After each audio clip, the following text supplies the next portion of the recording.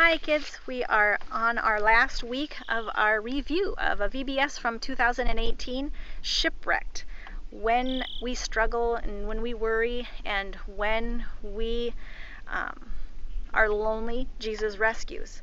Today we're going to talk about being powerless, because when we are powerless, Jesus rescues. So we've had quite a year so far, lots of disruptions. We couldn't finish school like normal. We couldn't visit our grandparents for a while, maybe because we had to keep them safe from our germs.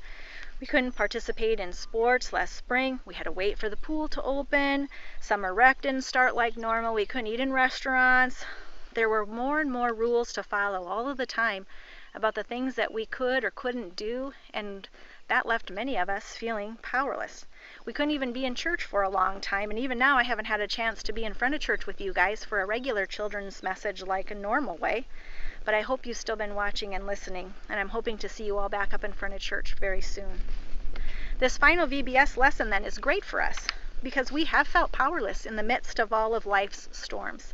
But we can always remember that we have power in Jesus' name. We have the ability to comfort others. We can pray to a mighty God. We can worship Him in many different, and we've found many creative ways also to worship Him. But when we are powerless, Jesus rescues. Today's Bible story comes from the book of Acts. It takes place at the temple in the city of Jerusalem, where many people came to pray and worship God. There was one Jewish man who went to the temple every day, but he could not go into the courtyard like other people. This man could not walk, and he had never been able to walk. He had never walked in his whole life. People would carry him to the temple gate every day, and he would beg for money while he sat there. Sometimes people would stop and give him money. Sometimes people would just walk on by when they would head into the temple courtyard.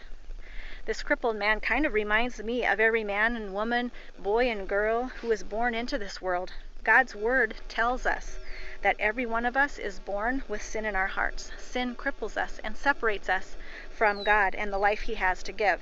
Our sin makes it impossible to live a life that pleases God and helps us obey in His word. So our story continues. Peter and John, they were a couple of Jesus' disciples. They liked to go to the temple too, and they would go to the temple courtyard and tell people about Jesus while they were there. They wanted everyone to believe in Jesus. Well, one day when Peter and John were there, they noticed this crippled man by the temple gate. The man was asking everyone for money, and Peter looked at him and said to him, "Look at me." So the man looked up at him. Peter said to him, "I don't have any silver or gold, but I have something much better." "What do you think would be better than silver or gold?" Peter said, "In the name of Jesus Christ of Nazareth, walk." Peter then took the man by the right hand, and all of a sudden, the man felt his feet and his ankles start to feel stronger. He couldn't believe it. Even though he had never walked in his whole life, he jumped up and started walking around. It was amazing. It was a miracle, and all because of the power of Jesus Christ. The man was so excited that he kept walking and jumping and calling out praises to God.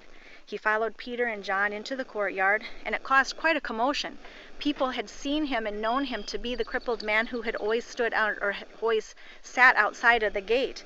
Everyone heard because they knew who he was, and here he was walking around and jumping around and praising God. Now he could walk.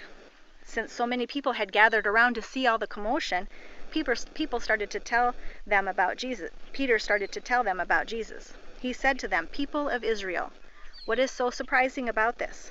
Why stare at us as though we had made this man walk by our own power? Through faith in the name of Jesus was this man healed." How cool is that? Faith in the name of Jesus. There is power in the name of Jesus.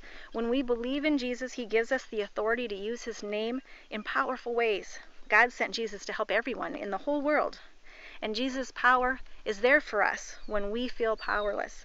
I'm so thankful for that, especially as we are getting back to more of our normal routines, and all for those times when we felt powerless with the craziness of the last several months. How wonderful to know that we have Jesus' power with us all the time.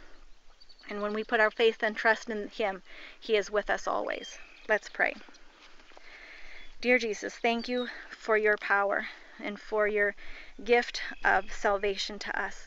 Thank you for being with us over the last days and weeks and months. Help us to learn and grow and read your word and learn more about you daily. In your name we pray. Amen. And don't forget, check out those songs from VBS Shipwrecked 2018.